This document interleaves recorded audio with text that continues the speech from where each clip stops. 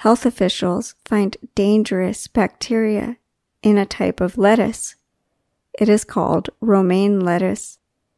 People who eat this lettuce end up in hospital. They have serious health problems. Currently, more than 100 people from 23 U.S. states are in hospital. Health officials believe that the bacteria comes from romaine lettuce from Salinas, California.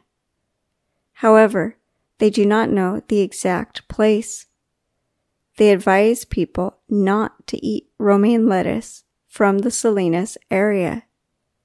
Farmers must stop selling romaine lettuce until the end of the growing season.